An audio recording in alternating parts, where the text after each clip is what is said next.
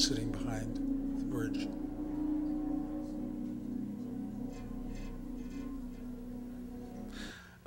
In 2008, last September, Tate Britain and Chelsea College of Art commissioned me to do another work with Big Ben.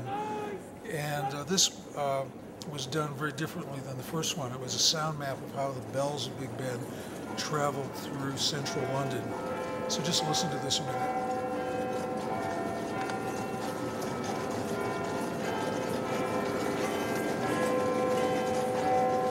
So all those delays you're hearing are generated by the distances of various buildings around Big Ben.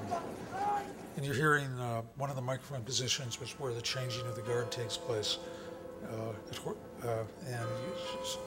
So you also hear the chime of the horse guard's clock in this. Okay, now that'll take us to the current project. This is you making recordings, I believe? Right. The project here at the John Street Bridge is divided into 3 zones. I was interested in the natural history of the San Antonio River and trying to evoke acoustically a sense of what that was and the sort of timelessness that that to me a river has. I made two trips to San Antonio where I did some extensive sound recording, but it really ended up primarily using recordings on my last recording trip near Victoria, Texas, at a property near the convergence of the San Antonio and Guadalupe rivers. And do you want to show? Yeah. Oh, wrong way. Okay. Oh, here's the... Oh, these are the speakers being installed under the bridge, which is in 3 zones. There's 4 loudspeakers under the bridge above the water. There's 8 speakers in the pathway that you walk under the bridge. And then there's 4 speakers on that sort of ramp that approaches the bridge. So there's 3 zones, one 4-channel zone above the water, an 8-channel zone on the path under the bridge, and a 4-channel zone along the side of the river. This is the 4-channel zone. And that's a bicycle that was recorded on a footbridge at Posada Dam. Is that what it's called? Espada. Oh, sorry. Go to the next one. This is the footpath. Do we have sound? Yeah, it's coming. And there's 8 speakers under here, and what you hear is largely based on this wonderful Dawn recording from Victoria, Texas. Dawn recording. Okay. And in a way, my favorite part is actually the sounds that happen under here.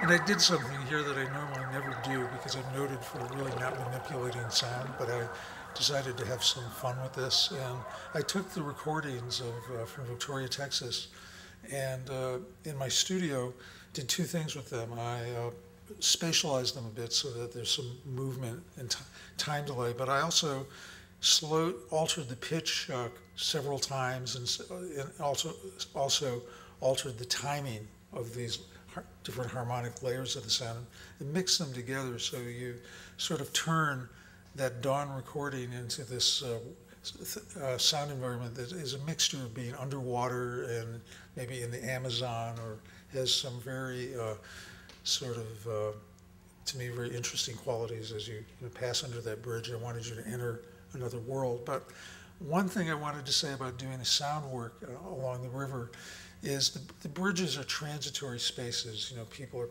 walking under them. There's on boats going past them. And I wanted people to stop. I wanted to get people to somehow stop and listen and contemplate the visual surroundings of the bridge, this museum, which you can see very well from there, and to try to alter people's perception of time. If you're walking somewhere, your idea is that you're getting somewhere and you're not stopping. And I wanted to get people to somehow stop and listen. I wanted to use sound as a way to interrupt the journey and get people to sort of relate to the environment and landscape in a different way. Okay? Thank you. Congratulations.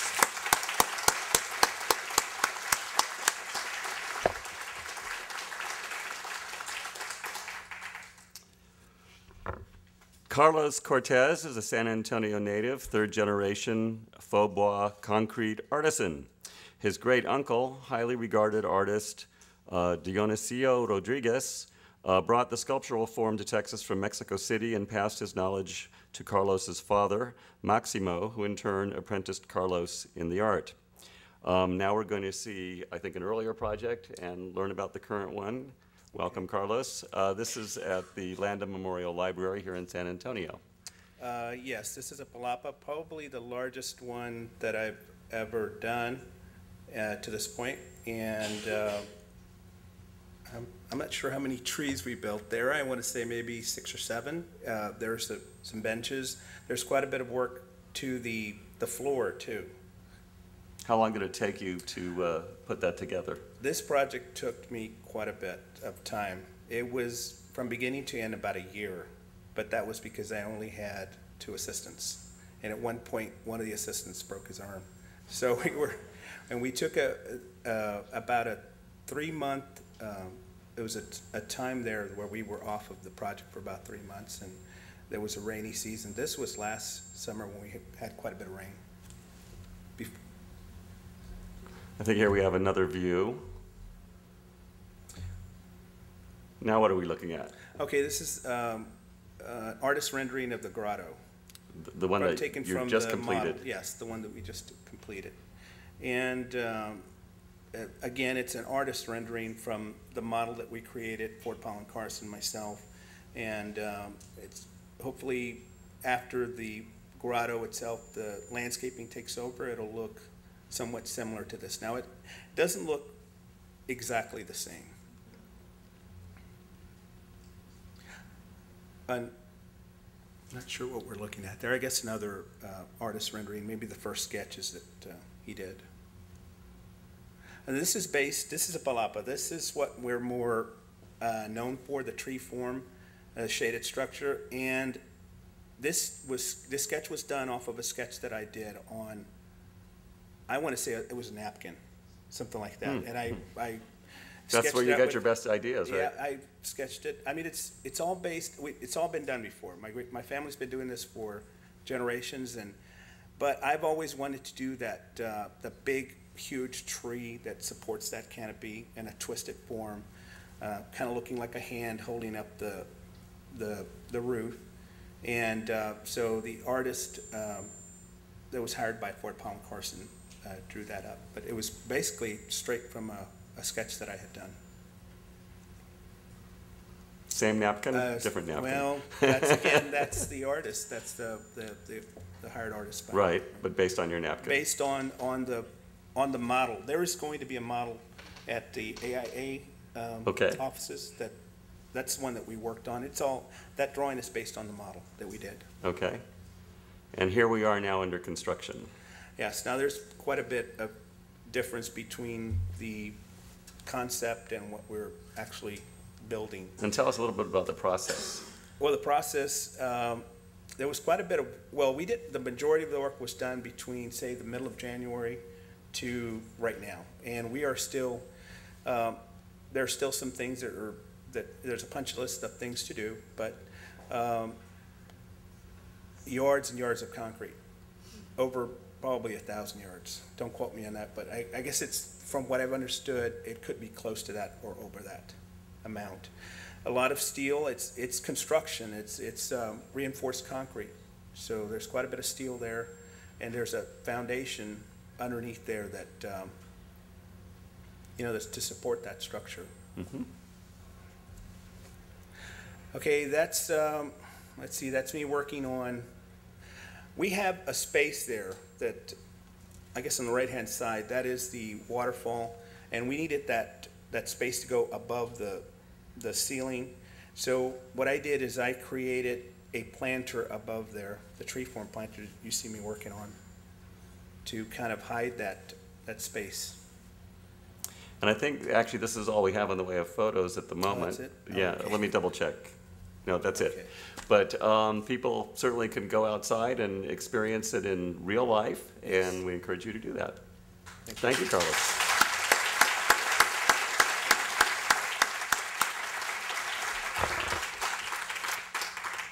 Donald Lipski first came to national attention 30 years ago with an amazing installation called Gathering Dust, where he took tiny little objects. Most of his life he's been collecting things like rubber bands and matchbooks and so on and making little objects, and he had them stored in cigar boxes. Well, his first installation that earned him national recognition was an installation of pinning all these little objects that he made, all the little doodads like butterflies, to the wall. And from that point, he's just been going great guns, and his materials have gotten larger and larger because now he's pinning fish to the underside of an underpass. But I also have to say that I met Donald 20 years ago when I approached him about curating a retrospective of his work, and so I'm delighted to welcome him back into my life today here in San Antonio. Donald Lipski.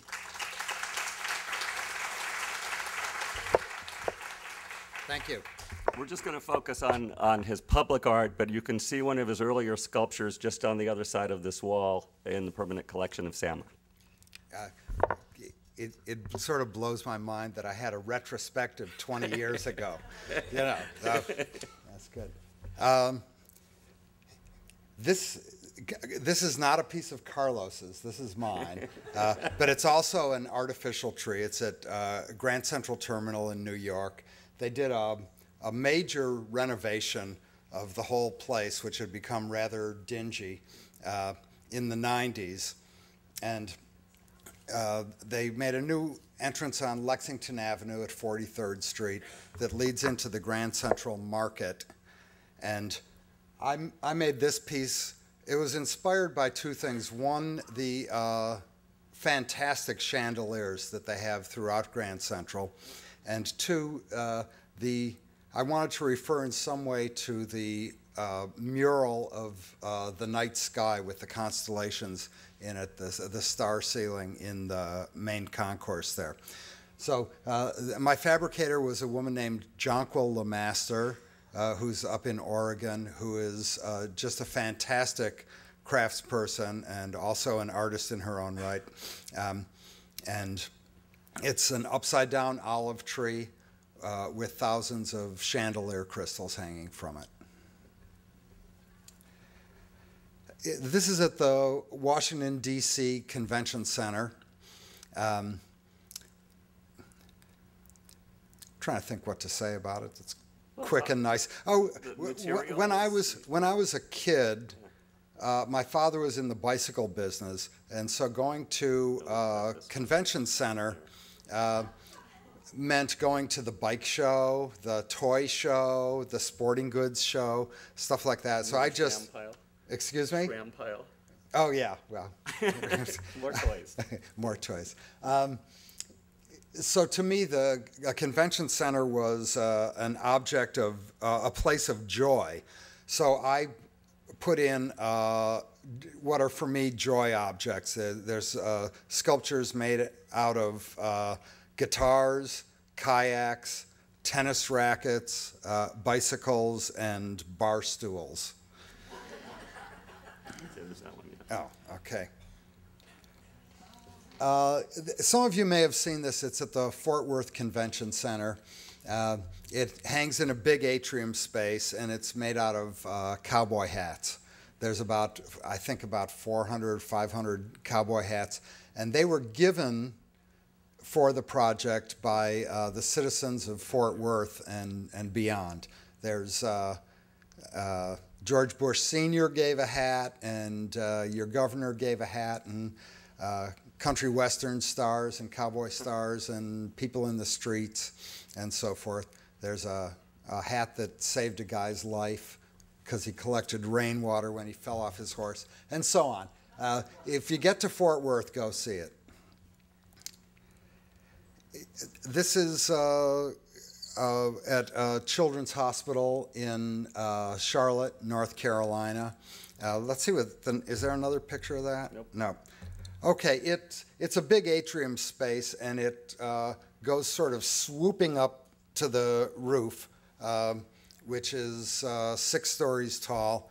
And there's a curtain wall that faces south. So I built this structure and hung about 1,000 pounds of crystals on it. The idea was to give something that would just be totally delightful and distracting to the kids when they're coming into this new hospital. It's a beautiful place, but it's intimidating to walk into. And one of the challenges was that they deal with kids from neonatal to 18 years old. So it had to be very engaging, at the same time have the level of sophistication that a teenager wouldn't find it childish.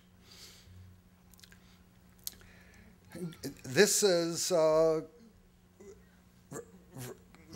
me see all the pictures. Yeah, let's start here and then we'll go back to there. Okay.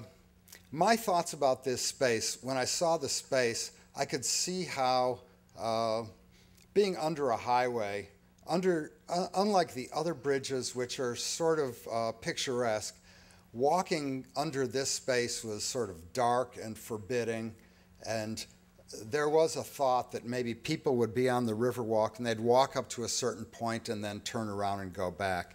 So I myself didn't see the space as foreboding in any sense. To me, it's like a cathedral. It's a soaring, dramatic, beautiful space. I wanted to draw people in there. I wanted to draw their eyes up, and I wanted it just to be something that would be delightful. And so I think that space has really, with the addition of these fish, transmuted from being something potentially dreary and dark into a really magnificent public space. One of the challenges was I had to place the fish before we got down here because the electrician had to put in the wiring. And again, Mike Atkinson made a SketchUp model for me. SketchUp is a 3D program that you can get free from Google and learn how to use in about 15 minutes. And so I was able to use this tool to move through the space and figure out where the fish would go, so it would look great from all the different vantage points. These are the fish. My original idea was to have goldfish, and then I became aware of a local fish that's really beautiful that's called a long-eared sunfish. They grow to about this big. They're great because you can catch it with a hook and a worm. So when kids are first learning to fish, this is something that they're very likely to catch. The fish were fabricated for me by a man named Mike Kirkhart that I don't know if he's here. Are you here, Mike? He's down. He came down for the celebration, so he's in town, and maybe you'll run across him. Mike Kirkhart is a taxidermist in Stuart, Florida. He started doing taxidermy when he was 8 years old, and he's 3 times won the title Best Taxidermist in the World. And you go out there and you look at just the sheer beauty of the fish he's created. He's really a master. I had worked with him on another installation maybe about 8 or 10 years ago at the Miami airport. That if you're there, it's in Terminal D.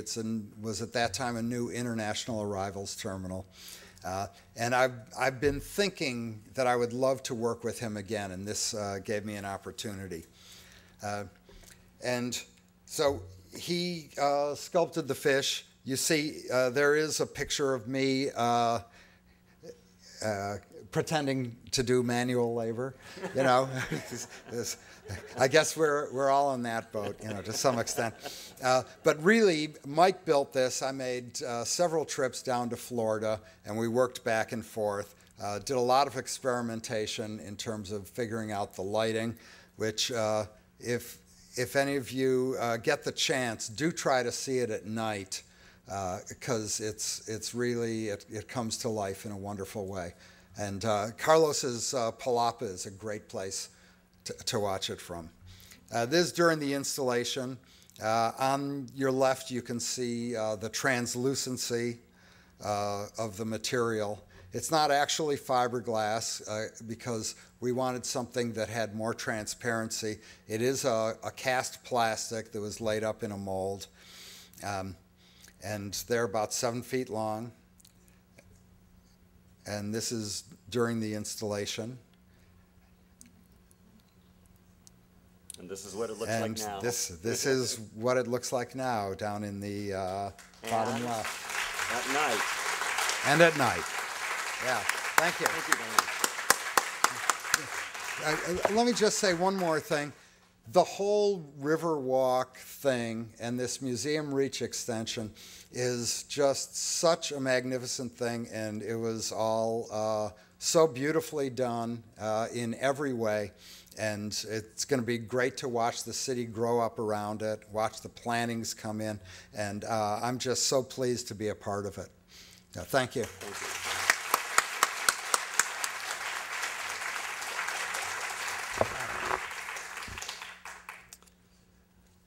San Antonio artist George Schrader works with metal, has transformed solid steel into fluid lines with the light touch of a fine painter. I'm not sure who wrote that, but it's a nice description. He's done several commission works around San Antonio, and we're going to look at some of them now.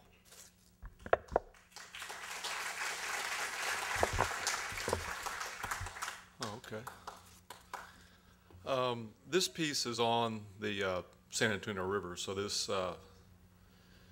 is kind of this new commission for the bridge is my second visit for a site-specific type of situation. And the challenge on this project was San Antonio has these incredible artesian wells all over the city. In this particular area, it's one of the largest ones, and they have these giant pumping systems that are pretty ugly that are sitting right on the river. And so the design enhancement program of the city approached me and wanted to talk about some sort of enclosure that was interesting and sculptural and had something to do with the river. So what you see here is a fabricated steel sort of sculptural enclosure screens, I guess you could call them. And there's an obvious inspiration there for river forms. You can see the kind of undulating lines throughout the panels and up on top of the structure. So that's that one. This is another project in San Antonio that was also, another, kind of challenge that I was a little bit intimidated by, because the sculpture had to hang off the building. So when they approached me to kind of, conceptualize and think about the project, I didn't want to do something on the building. I wanted to do something in front of the building. But then we finally came back around and said, okay, we're gonna hang this thing on the building.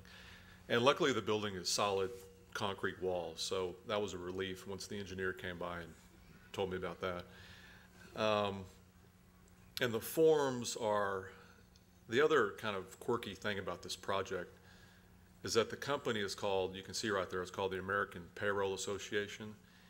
And they kept asking me to do something that was kind of about, the flowy form of money, the dollar bill. And so I wasn't real excited about that either, to tell you the truth, because it was becoming more of a kind of board of director kind of situation about this sculpture. So anyways, I had some fun with it, and it ended up being a great project. And the title of it was Paychecks from Heaven, which is kind of goofy, but I got to pay the bills, so. This particular exhibit was here in San Antonio at the Blue Star Contemporary Art Center, and they asked me to fill this one of their exhibit rooms with with sculpture or an installation. And at the time, I didn't have any new work, and I was a little bit frustrated with kind of where I was moving in a direction with form and materials. And so it was a long kind of mental battle before I actually made these pieces. And I had about a year to make the pieces, and the show was in January, and I got started on them in probably about like November. And they came out, it was kind of this compulsive explosion of ideas that I just couldn't stop. Obviously, looking at this picture, this is about half of them. And what they are these forms that I had seen kind of floating around the metal scrapyard, because that's kind of where I hang out, where people go get coffee, I go to the scrapyard. So, and I'd come across these forms that, in their singular kind of presence, they weren't that interesting. They're just chunks of metal kind of sitting around.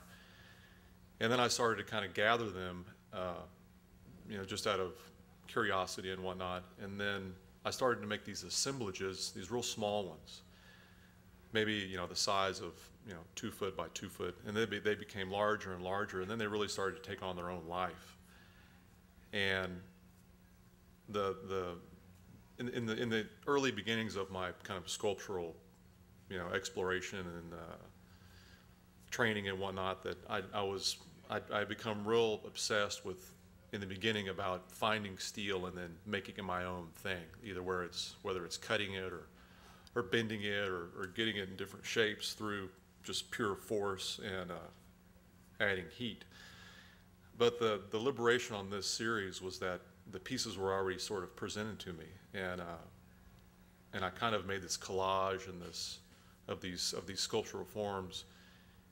And I was kind of, throughout the series of making these, I didn't really stop and think about what it was going to be called, or this heavy conceptual, because I don't really work like that. I don't start with real heavy, kind of cerebral ideas. I pretty much work on the fly.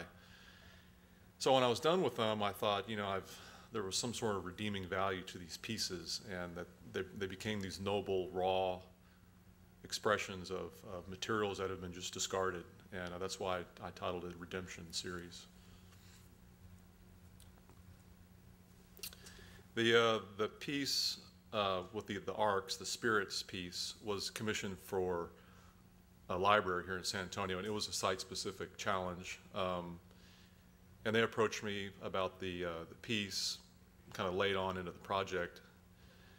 So that was another, normally with these site-specific situations, it's a time constraint, and that's a whole other story. But anyways, the park, the park is the Comanche Lookout Park, and the park is got a real high lookout point that supposedly the Comanche Indians had a part of this area, and there's a native Indian element in this part of San Antonio at this park. So I kind of drew inspiration from native Indian sort of, their indigenous thinking is there's a lot of spiritual and animal spiritual, iconic images that they use in their own native in their native Indian thinking about spiritual forms and movement. But when I wanted to make these abstractions of kind of a soaring kind of movement towards the sky as sort of a homage to the native Indian spirit. And the piece on the right is another close-up piece of the Redemption series. And this is the River Bridge project. The sketches you see are two different bridges, the Camden Street Bridge and the Newell Street Bridge, and they're framing up Carlos's grotto. So I knew I was going to be in, when I found out I was going to be in that area, I was excited because of Carlos's his forms and my kind of forms complement each other.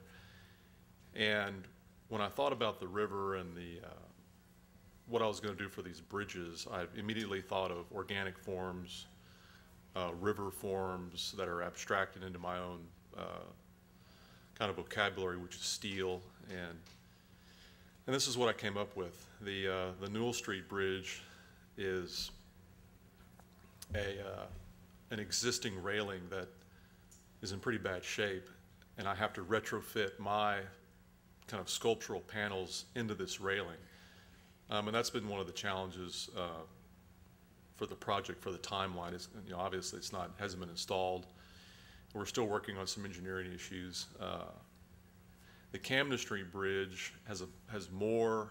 Well, I got this backwards. Actually, the Newell Street Bridge is all concrete. There's a very small railing, and the panels for the Newell Street Bridge are going to be applied to the facade of the bridge. So it's when you're riding down the river in the riverboat or walking down the pathways, you'll look up at the Newell Street Bridge and see these kind of flowing metal forms that are only, you can only engage with them from the river or the river pathway. From the street level, you can't see them. The Camden Street Bridge is the one with the existing railing that actually serves two purposes. One is it's a barrier for pedestrians and whatnot, but there's a sidewalk right next to it. So from a design standpoint, I wanted viewers that are, you know, pedestrians walking by the railing at the street level to actually see little surprises in the railing, you know, whether it's plants or maybe little kind of abstract little animals. And in the drawing here, you see plant forms and some, you know, some cactus and maybe a palm leaf. But intertwined with that is just abstract movement. And here you can see the overlays.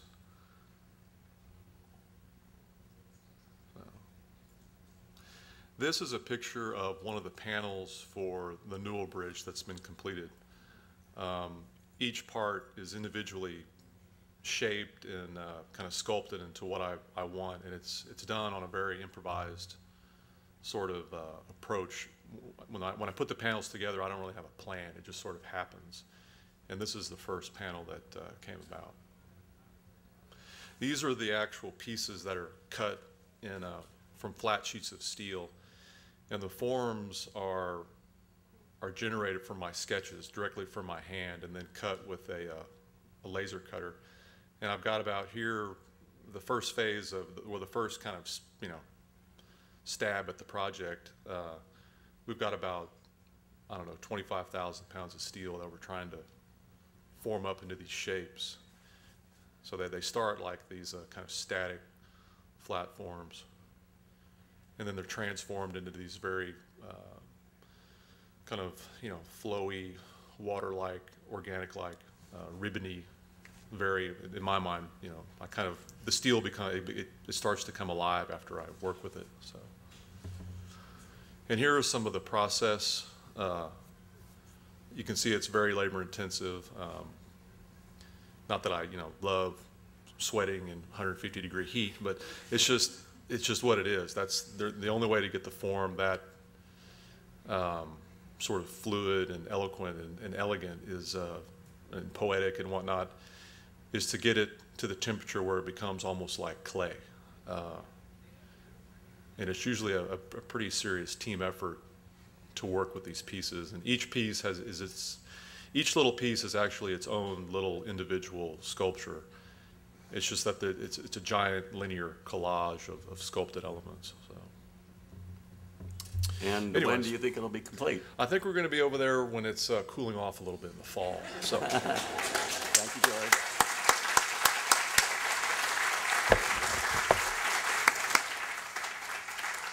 Will the panelists please come up and be seated, and now we'll have a little bit of discussion.